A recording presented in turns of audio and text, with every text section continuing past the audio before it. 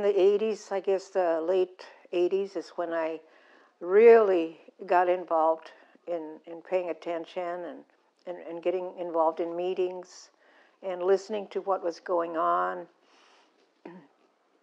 And it was very problematic for the people of Tucson, the contamination was. And then I was working at a social service agency at the time, and I attended a lot of the meetings at El Pueblo Neighborhood Center regarding this issue of the water contamination. EPA was in town at that time, and a lot of the responsible parties were joining in meetings there at El Pueblo. And so my husband, Abe, and I started attending those particular meetings, which were very interesting at the time and quite educational.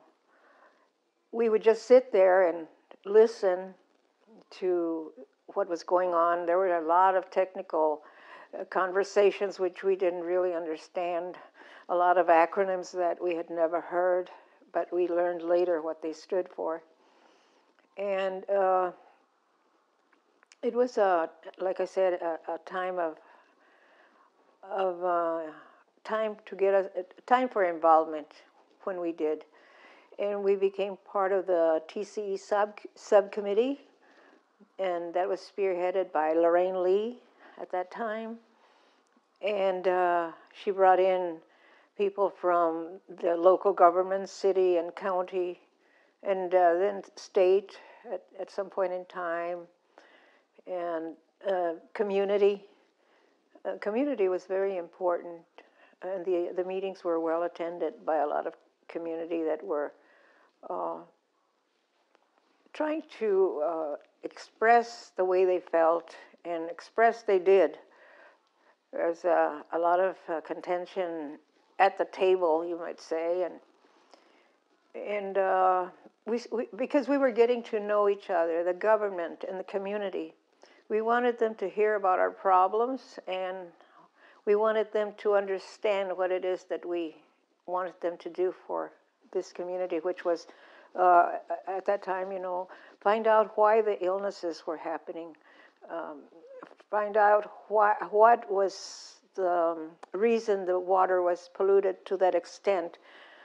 As you know, the parts per billion are 0.5 parts per billion, and they were way up in the 1,200 and more in some instances in some areas on the south side of parts per billion of TCE.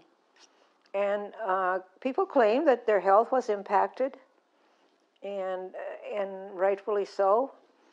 And there was a lot of anger and questions and things like that.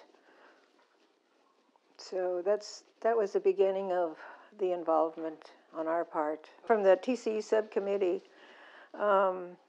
the subcommittee brought a lot of information, and that was our way of learning through them what the issues were. And not only did they talk about it, but they acted on some of those problems by encouraging the responsible parties to talk about it along with the community. And then the state ADEQ, Arizona Department of Environmental Quality, came in, and then they suggested that perhaps other agencies having to do with environment show up. And I'm trying to remember so many components of the subcommittee that were brought in by them. And it's hard to recall, but I'm going to do my best to really give you the history of what I know. Just that I need a little time to remember. The ATSDR was also involved, and they brought in a person to come in and do a study, which was always inconclusive and never really stressed the fact that TCE and health problems were connected. there was no conclusion on that point. And it was very frustrating to the community that we didn't have answers.